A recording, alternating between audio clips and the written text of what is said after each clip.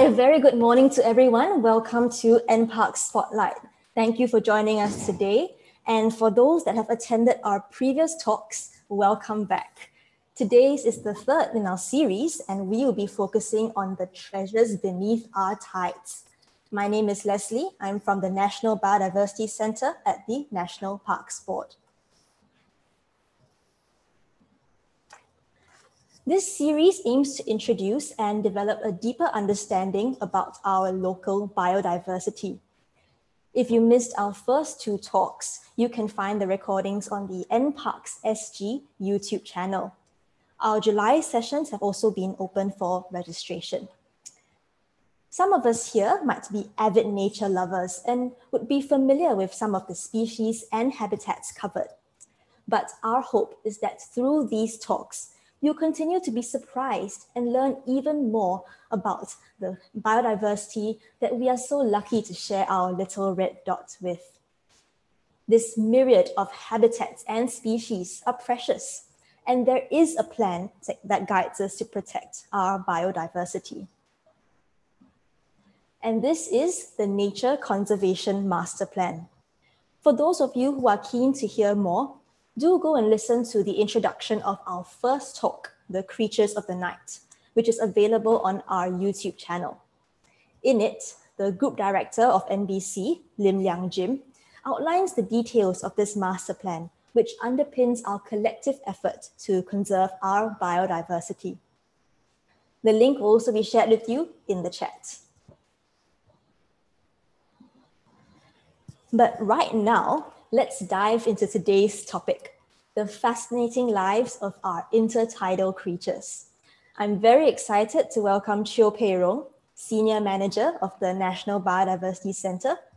She launched our very own Intertidal Watch program and is passionate about conserving the treasures beneath our tides. If during the presentation you have any questions for Pei Rong, do send them to me, Leslie, as a private message using the Zoom chat. All right, without further ado, take it away, Pei Rong.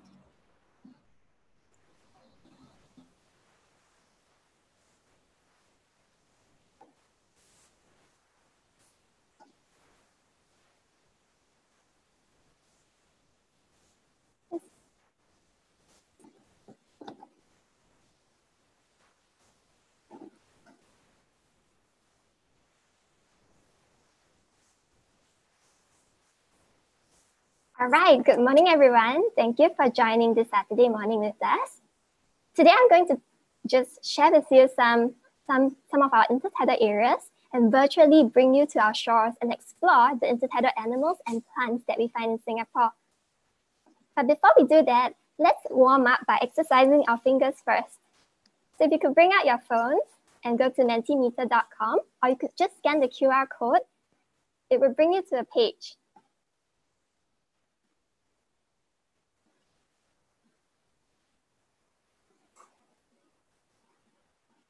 Just give you a few more seconds.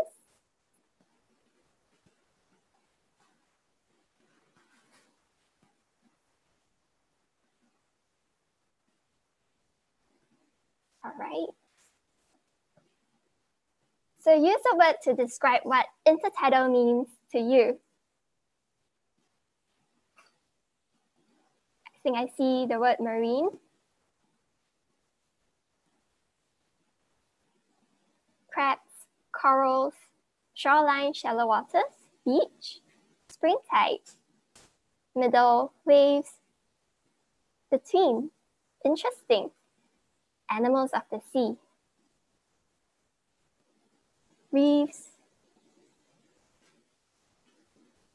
full of life, biodiverse, sea creatures, seagrass, spring tide, shoreline, the sea. Oh, I saw my name as well. Horseshoe crabs. Fun. So for those who just joined us, you could go to menti.com and use the code 811105 to enter.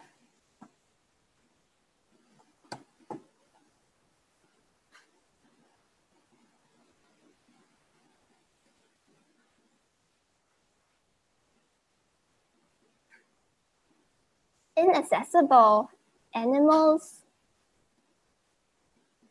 sea cucumbers, varying water levels, amazing octopus, mudflat,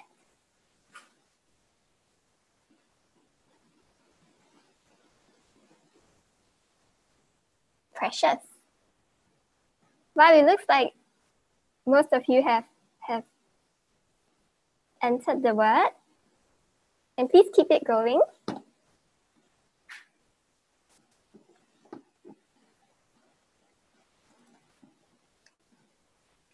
right, so what exactly is intertidal area? Intertidal refers to the coastal zone between the highest high tide and the lowest low tide marks. It's the area that's exposed during low tide. And it is home to a variety of different marine life. Some of the intertidal habitats in Singapore include our rocky shores, our sandy beaches, and our seagrass meadows. And because when the tide is high, the animals are submerged in water, and when the tide is low, the animals get exposed. So this makes intertidal areas one of the most stressful environments to live in. And because of that, the animals have adopted coping mechanisms to survive the harsh conditions. So today, I'm just going to share with you some of the intertidal areas that we have in Singapore, different habitats, and the marine life that live on these areas. So this is the intertidal reef and rubble.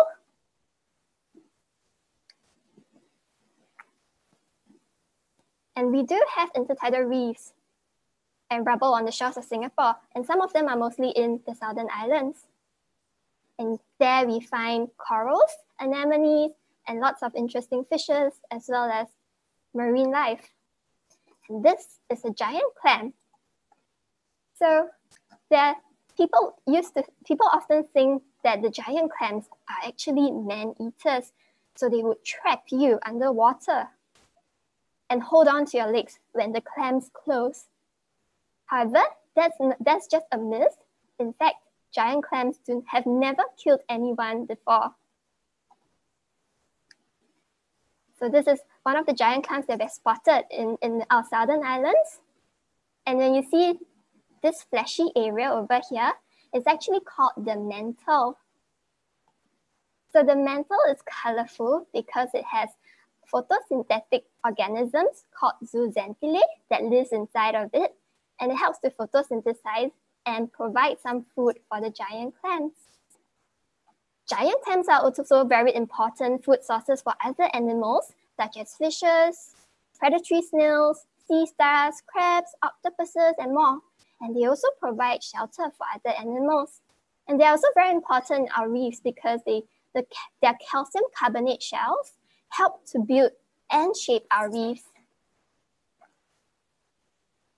And this is another animal that sometimes we see on our shores during low tide. This is the nudibranch, the polka dot nudibranch.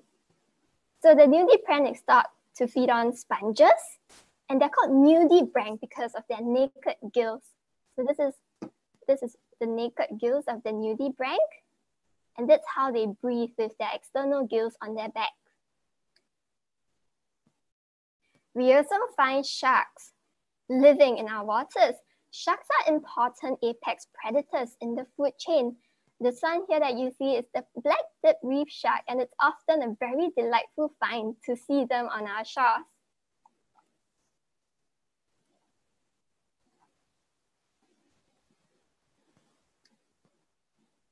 So when you see animals that are brightly colored, it often means that they're either poisonous or venomous.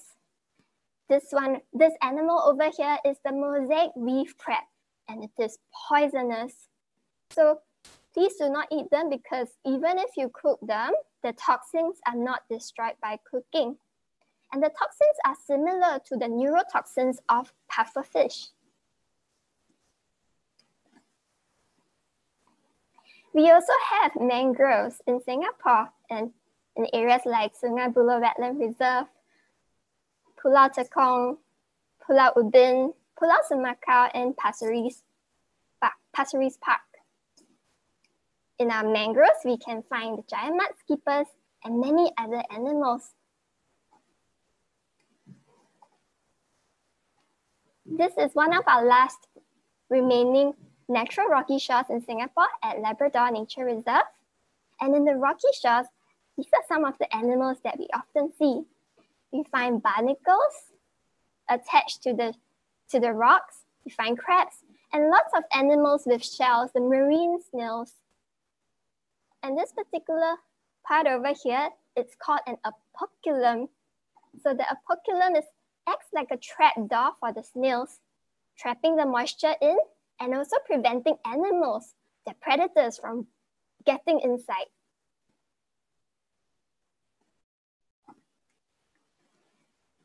Do you see anything interesting in this photo?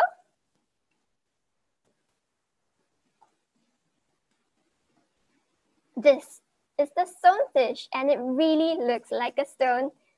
The dorsal fin, which is the fin on its back over here, has got spines that can penetrate the soles of your shoe. Like hypodermic needles, they inject venom and neurotoxins into your foot. But these spines in these animals are for self-defense, and they don't use it for hunting. So stonefish are venomous. One of the other habitats that we find in our intertidal areas is the mudflats. This photo was taken at Chek Jawa.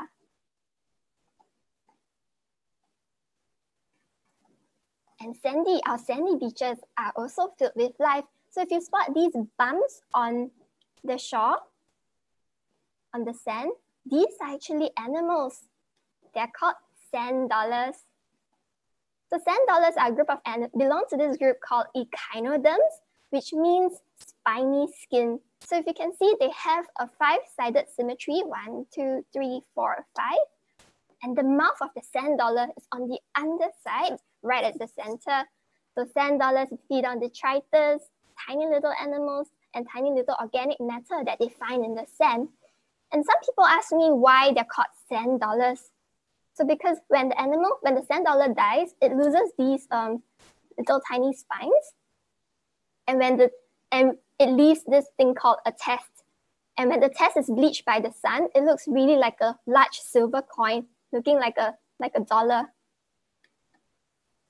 And on our shores, I'm sure some of you might have spotted this. Lots of burrows and holes on our high shore in our beaches. These are made by this particular animal here called the ghost crab. They're called the ghost crab because they run really fast. So 1 minute you see them, the next moment they're gone. So what you see here is the adult ghost crab, and these are the juvenile ghost crabs, the baby ones. So the juvenile ghost crabs resemble the background, they match a background. So this is called camouflage and background matching. And we also found that there's a clear daily rhythm of color change. So when it's in the day, they become lighter in color, and when it's at night, they become darker in color. So this helps to improve the camouflage to the sand that they live on. And over here, we've got another crab. This is the fiddler crab. And this one over here, it's a male fiddler crab because it has one large pincer. So the males would use its enlarged pincer to attract the females by waving at them, saying, "Come here, come here." And while on the other hand, the females have two smaller pincers, and which is why they feed better and faster. And this animal over here is the horseshoe crab. We have two species of horseshoe crabs in Singapore, the coastal horseshoe crab and the mangrove horseshoe crab. So this one over here is the coastal horseshoe crabs. So horseshoe crabs are very interesting because the color of their blood is blue in color. This is because it's copper-based instead of iron. And the blood in horseshoe crab is used to test for bacteria toxins in drugs. Scientists have also cloned that compound, so you no longer need to use the blood for the horseshoe crabs to test for bacterial toxins in drugs. And sometimes we spot horseshoe crabs in pairs. So this one is actually a mating pest, and they are called in amplexus. So the male, which is smaller than the female, is the one on top.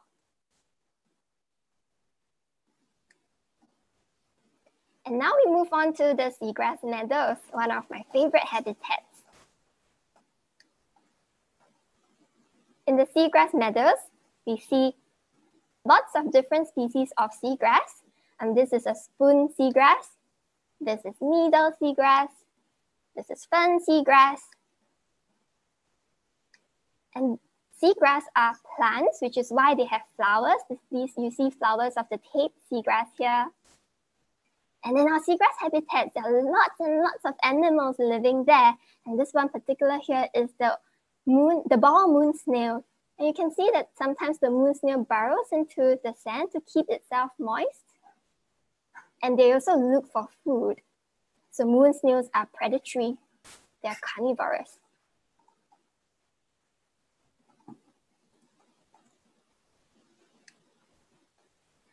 So the moon snail lay their eggs in these messes called the sand collar, mixing the eggs with the sand and the mucus, forming this particular structure.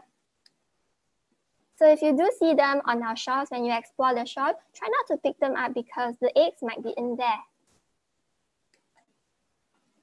And this other snail over here is called the cowrie. So cowries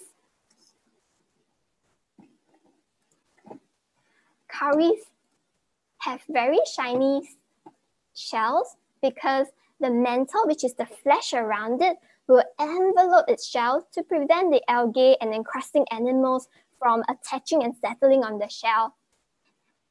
They eat algae, sponges, and some of them are carnivorous. And one interesting thing about the cowries is that they used to be used as a currency in different parts of the world, such as in Asia, Africa, Oceania, and in some places in Europe. So people use them as a form of currency, like money. And this animal over here also burrowing, it's an olive snail. Olive snails are predators as well. They feed on other snails, small little crabs, crustaceans, and they are scavengers too. So they look for dead animals that they can feed on.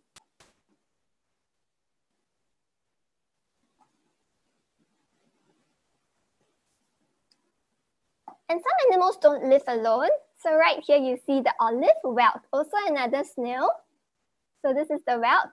And you also see the snail hitching anemone that's attached to the olive whelk.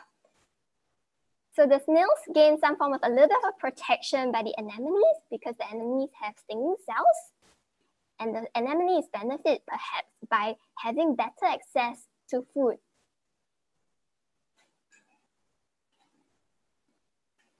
And this beautiful animal over here, it's a noble volute, and it's also a carnivorous marine snail. And this animal here, it's an orange striped hermit crab, and you can see it has used the shell of a noble volute as its home. So there are many animals that, well, it's not good to pick up shells on the beaches because these shells provide a home to animals such as hermit crabs. So this is another hermit crab as well. So if you do visit the shore, as much as it is tempting to pick up the shells, try not to do it because it might deprive some of these hermit crabs from finding its home. And when the hermit crab grows bigger, it has to change to a bigger shell in order to live in it. And the hermit crab will die if it doesn't have a shell as well. And on our shores, especially in our northern shores, we have a beautiful diversity of echinoderms that I mentioned earlier. So this is a relative of the sand dollars that we talk about. These are the sea stars. So this is a sand star. And this one here is a common sea star. But while its name suggests that it might be common, it's no longer as common as in the past. And this one here, it's a biscuit sea star. And these are very charismatic knobbly sea star. And some people call it the chocolate chip sea star because it looks like it has chocolate chips on top, on it. And knobbly sea stars are really interesting because if you see the different pictures over here, all of them look very, very different. So the orientation and the size and the colors of the knots and its arrangement is a little bit like our fingerprints because every individual is different. So it has different arrangement of knots, different colors as well. So there was a study that looked at the different arrangement of the knobbly sea stars, and they found that you can actually tell the individuals apart. And at NParks, we have also done a study with knobbly sea stars where we found that using agent-based modeling, we found that the populations that we have in the north and the populations that we have in the south of Singapore is actually connected via stepping stones of intertidal habitats in between. So this shows that these connecting stepping stones are important for the connectivity for the two populations in the north and in the south. While sea stars often have 5 arms, not all of them always have 5 arms. There are sea stars with more than 5 arms. And in fact, if a sea star loses one of its arms, it can actually grow back its arms again.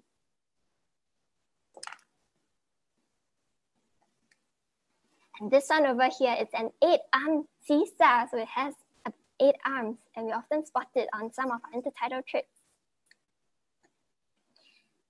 So another relative of the sea star is this particular animal here called the brittle stars. So you can see it also has 5 arms, but the 5 arms are long and they're actually connected to this particular round thing. It's called their central disc. So brittle sea stars, as its name suggests, they have very brittle arms. So when they are threatened, they can actually drop an arm away to confuse or distract the predators, while it allows them to run away. And this interesting looking animal over here, also a relative of our sea stars and is the basket star. So these basket stars are normally found in the more in deeper waters, but sometimes we do encounter them on our intertidal areas. Basket stars are really interesting because they have highly branched and fleshy arms. That's why it looks like a basket. That's why it's called basket star. And they feed on microscopic organisms called zooplankton by forming a basket to catch their prey and then transporting it into the central disc at this middle part here, which is where their mouth is on the underside. And another animal over here, also a relative of the sea stars, basket stars, sand dollars. This is a feather star. It's also known as a crinoid, which actually means lily-like. So feather stars are filter feeders, and they also do have pretty brittle arms. And sometimes animals get washed up on our shore because of the waves. And this basket star over here is actually trying to make its way back into the sea.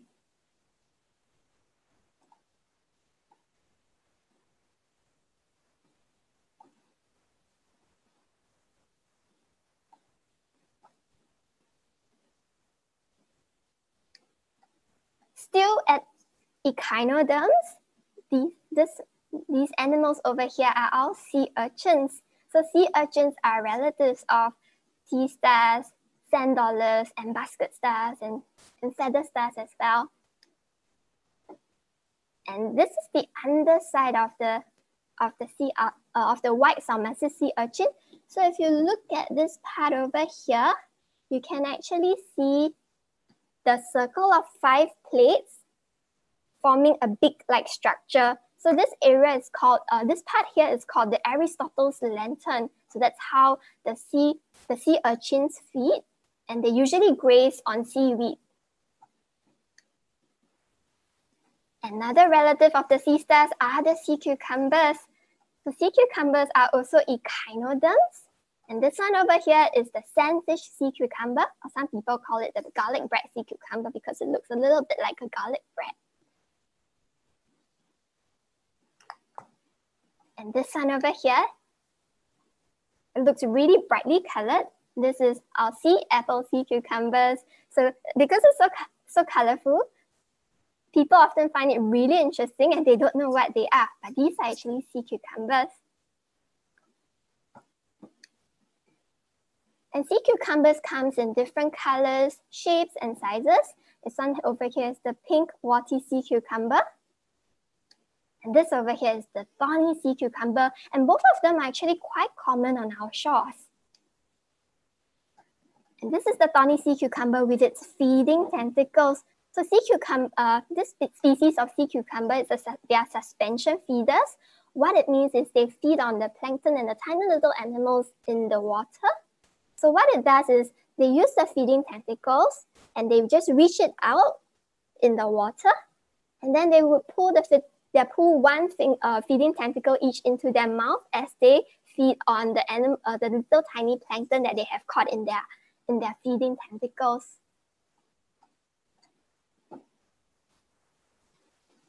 And now, one of my favorite animals that we see on our intertidal area, the octopus. So octopuses belong to this group of animals called the cephalopods. And cephalopods means head foot. And they are very, very intelligent animals with excellent eyesight and a very well-developed brain by invertebrate standards. Invertebrates are animals without backbone. So you can see this octopus over here. It's so well camouflaged and it moves really nicely on the intertidal area. And sometimes if it's not moving, it's really hard to spot them. And this octopus over here is actually trying to hide from us. So it was attempting to move this big rubble and rock, and it couldn't move. So it was actually reaching out to the tiny little rocks around it, hoping to grab some of them to hide itself. So octopuses are really intelligent because they have a well-developed brain and they're really good with learning as well, and they have some form of a memory storage as well, and they have very good eyesight. So because it was too big for it to be moved, the rock, so it decided to move on to smaller ones.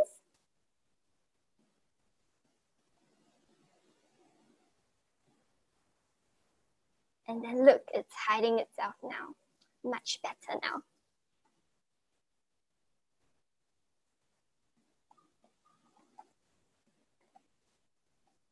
And sometimes they're also really quite cute because they would hide amongst shells, thinking that we wouldn't see them because it's really well camouflaged, I have to say.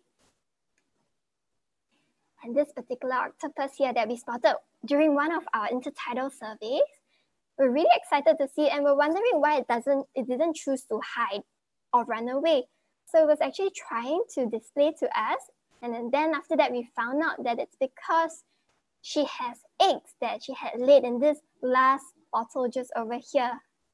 So mother octopuses would look after their eggs and keep them well oxygenated, make sure that the eggs have enough oxygen, and they also defend them from predators. And because they don't usually feed when they're tending and looking after their eggs, so they usually die after their eggs hatch. A relative of the octopus is the cuttlefish, also a cephalopod. So this cuttlefish here was spotted during one of our bio blitz that we have at Changi Beach. And at Changi Beach, we have actually set up coastal enhancement units to help to enhance our seawalls. So this was one of the animals that we spotted. And cuttlefish are also very, very exciting. So you can see that their colors are changing.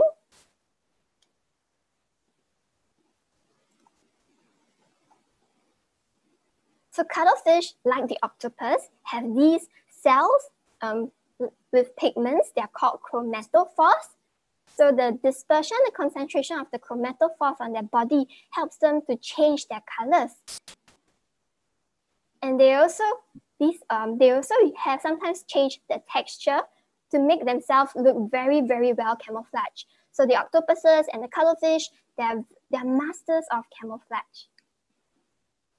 And over here, we see the seahorse. So sometimes we do find seahorses resting on our shores. They're not dead here, they're just resting in little water puddles. So sometimes when the tide recedes and when the tide is low, we spot them in these tiny puddles, but they're all still alive. And when the tide comes back up, and they'll be back in the water again. So they're actually okay. And seahorses, and if we do spot them a little bit too dry, we'll move some water to them, or we'll try to make sure that they're okay. And one interesting fact about seahorse is the males that get pregnant. So we call them the pregnant papas. So seahorses, what happens is when the females will lay their eggs into the pouches of the males. So you can see that the males usually have bigger pouches than the females. And as they lay their eggs inside, the males fertilize the eggs. And then the little baby seahorses will develop in their pouch. And when they're ready to emerge, they would then emerge from the male seahorse's pouch. It's very interesting. Another animal also where the males carry the eggs is also a relative of the seahorse is the pipefish. So here we see a seagrass pipefish.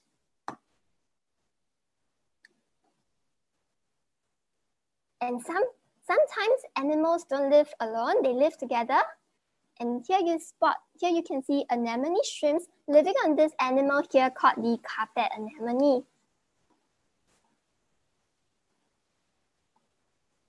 So this is the peacock tail anemone shrimp.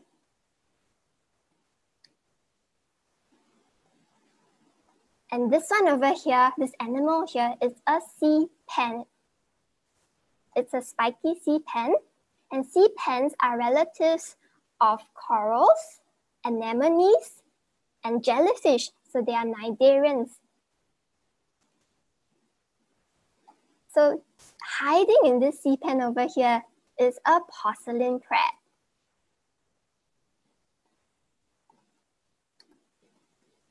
So you might wonder, why do we explore the shores and all these photos and videos that you've seen earlier are all taken on Singapore shores during low tide? So this is because we have this program called Intertidal Watch. And I'll let my volunteers do the talking.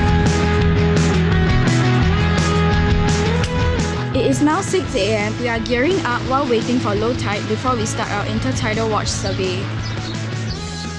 Intertidal Watch is a citizen science program where volunteers like us actually take part to conduct surveys at low tide areas along our Singapore shores to monitor the marine biodiversity, and then the data is actually collected by NParks for research and conservation purpose. So in a team of 5, we'll observe and see what are the marine habitats that's around the area. And then within each group, there will be one data recorder, seekers, and one photographer. So my father takes pictures of our sightings, and he's usually the frame guy who will decide out the sample area that we'll be surveying. He does everything except for recording on the data sheet because he cannot read his handwriting. I actually identify them and then record them into the data sheet. Phoebe, she's quite good at spotting the different species. Yeah, she's sharp enough to spot them. We will actually set up in different tidal zones from low, medium, high, and then within each of the zone, each of the team will actually lay up the transect tape of 25 meters, and then we will actually set up 5 different quadrants. Based on the computer-generated data points, we will go out and place the quadrants based on those points. Then we will monitor the marine life there. Although Singapore is an urban city-state, we realize that there's a lot of nature around us. Through this Intertidal Watch, we realize that we can raise the awareness on the marine biodiversity as well as promote conservations in our Singapore shores. During our Intertidal Watch surveys, we get to see a diversity of marine life. So there are some creatures that we usually see, which is the sea urchin and the sea cucumber. My husband is a nature lover, so we wanted to do something meaningful together as a family. Plus, I wanted Phoebe to move away from the mobile devices to appreciate the nature in Singapore. Through this program, it's definitely a very good experience for the family. And now, because of this program, I mean, Phoebe is now definitely more aware of the nature around her. So now she's actually part of the school science club. I've learned about the impact of trash on marine life. Once we tried to entangle a crab from a fishing net, it's during such encounters when you realize how fragile marine life is. Therefore, we need to do everything we can to conserve every single bit of our marine life.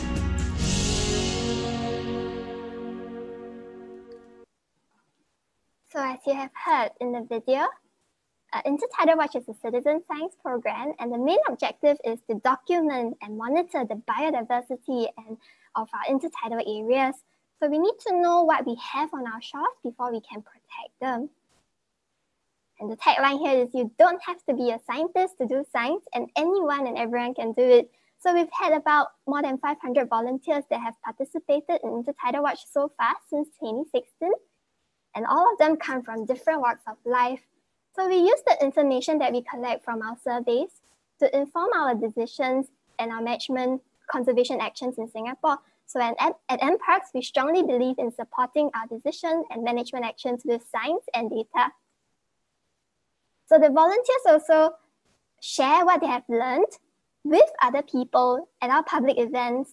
So here you see volunteers teaching other people how to do a survey and sharing with them some of the marine life that we have spotted during our surveys. And they also share them at guided walks as well. And here's an app that you can download if you would like to help out. So this is the app called SG Bio Atlas. And I think it's available on the App Store and on Google Play. And you can even join our project called Intertidal Sightings, where you can take photographs of the intertidal animals and you can upload them onto SG Bio Atlas. So this is also a form of citizen science where we are able to collect your sightings, so we know what animals are found at which locations. And the SG Bio Atlas app also has very interesting animal guides. There are bird guide, insects, amphibians as well. And it's really important that Sir David Attenborough said that no one will protect what they don't care about, and no one will care about what they've never experienced. So we hope that through Intertidal Watch, we can connect people with nature, and so that they will know what we have, and they will want to protect what we have. So before we end, let me just ask you this specific question. You can think about how you would like to play your part in helping to conserve our nature, biodiversity, and our marine life in our city in nature.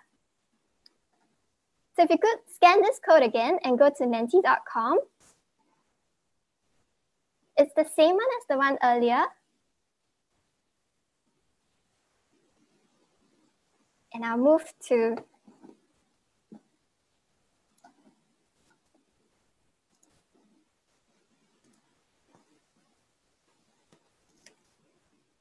So now the question is, after listening to the talk, use a word to describe what intertidal means to you now.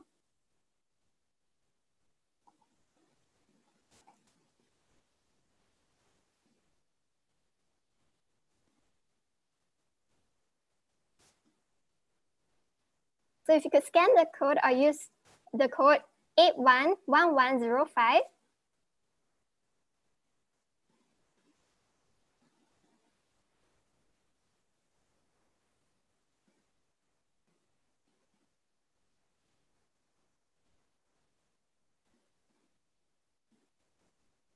I see biodiversity, conservation, beautiful, rich, treasures, biscuit sea star, habitat, octopus, cool, cherished, fun, life and nature, protection,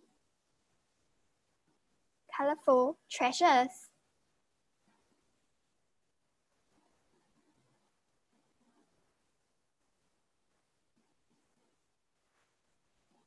Living between tides, interesting, cherished.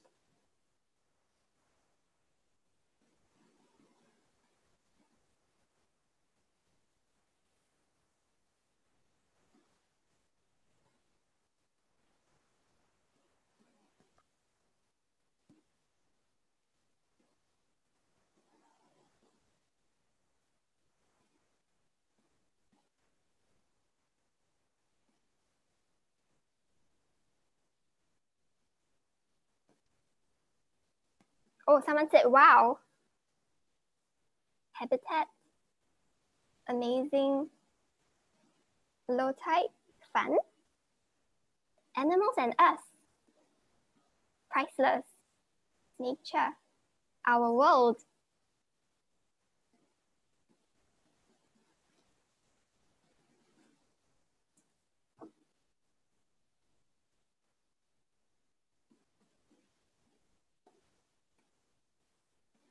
All right.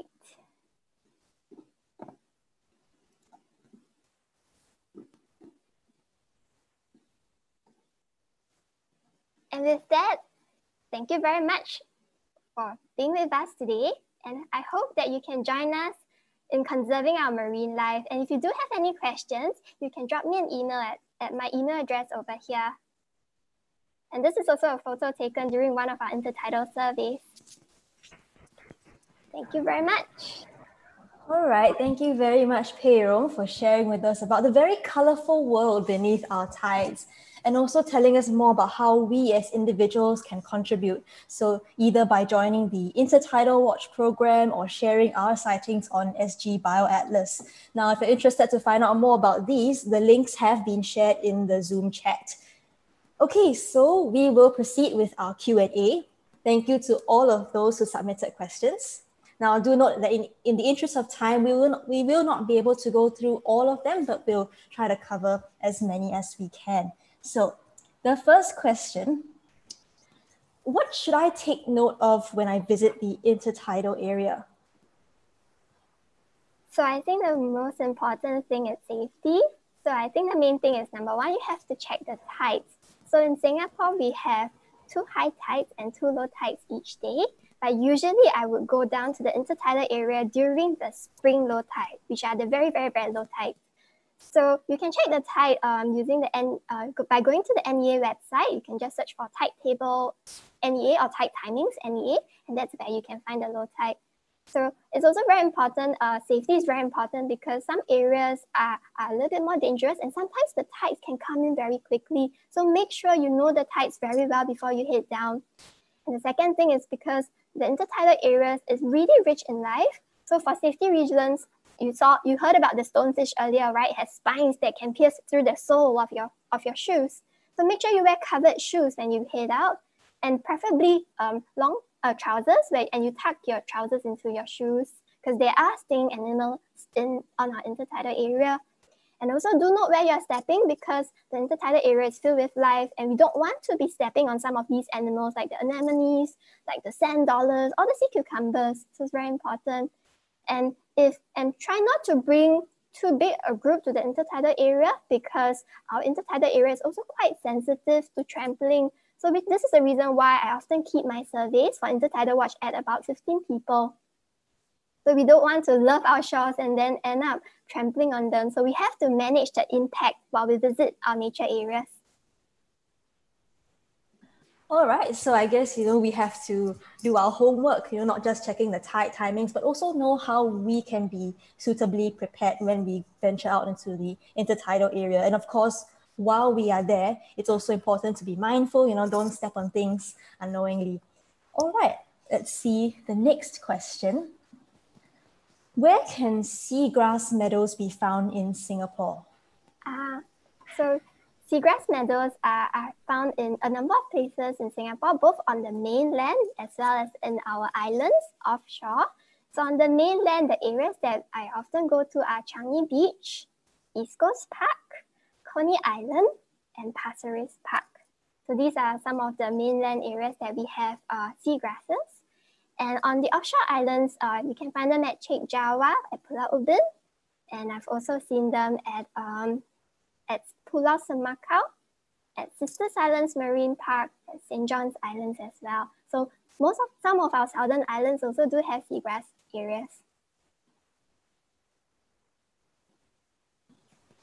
Okay, so there's a variety of locations in Singapore, both on the mainland and offshore, where we can find seagrass meadows. And I'm sure they're also all rich in life.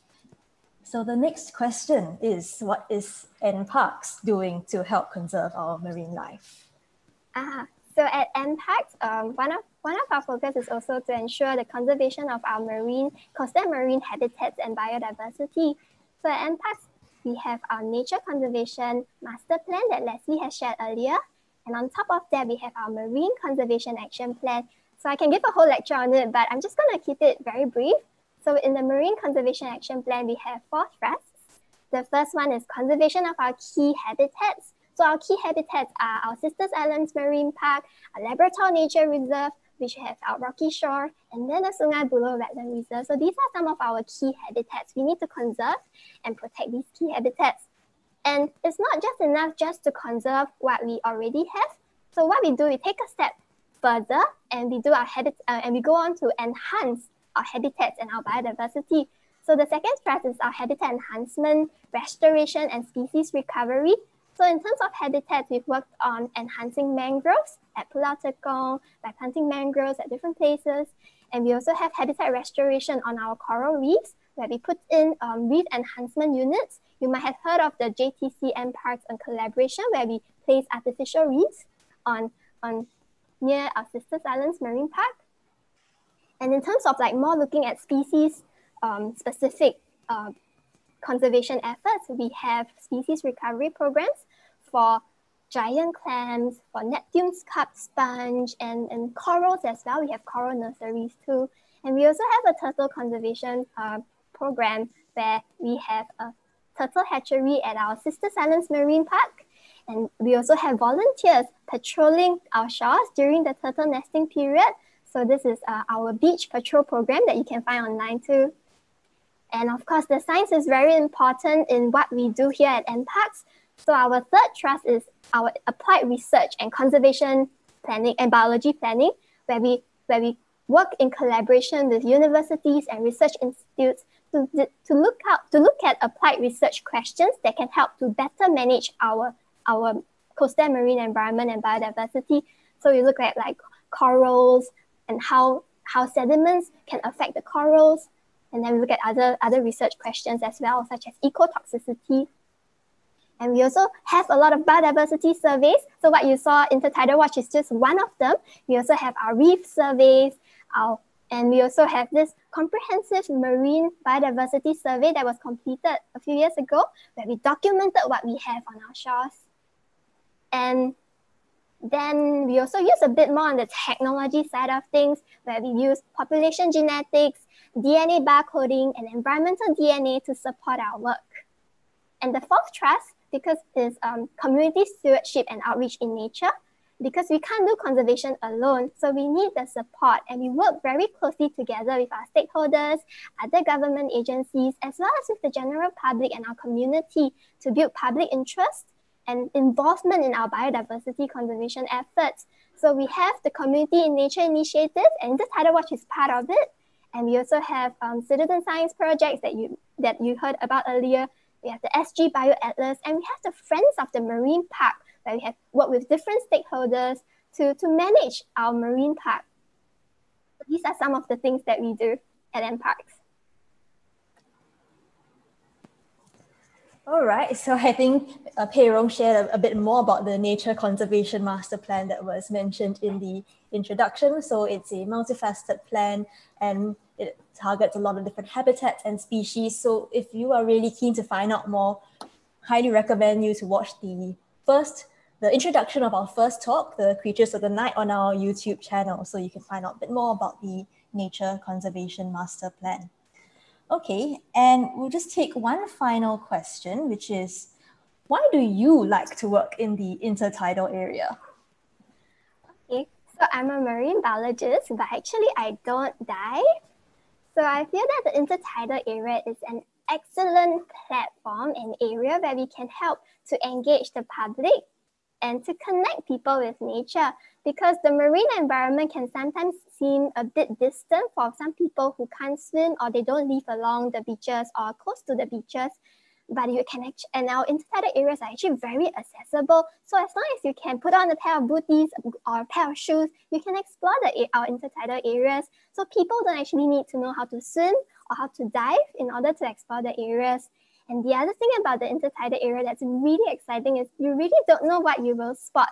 So for me, it's a little bit like treasure hunting. So every time I go down to the intertidal area, I kind of know like what are some of the common things that I will see, but I can never expect, I can never predict what I will find.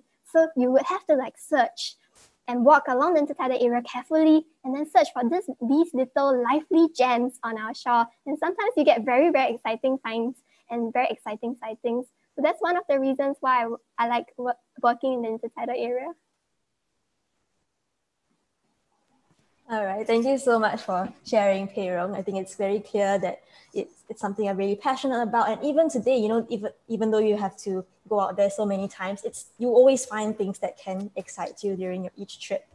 Yep. All right, so this brings us to the end of today's NParks Spotlight. Thank you, Pei Rong, for that highly engaging presentation, and thank you to our audience as well, both on Zoom and YouTube, for being with us today. So these are the talks that we have lined up for July. We do have some slots remaining in the Zoom session for 25th July, not just web builders. So if you thought that all spiders build webs, think again. Spiders actually display a variety of hunting strategies, not just building webs. Some are masters of camouflage and some even set traps for their prey. But either way, most spiders are harmless to humans, and by joining this talk, you can learn more about how they quietly do their part for the ecosystem.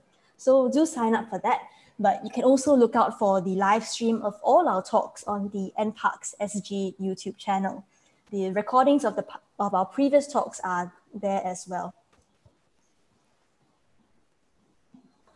So if you have any feedback about today's talk, do share it with us by scanning the QR code on the left.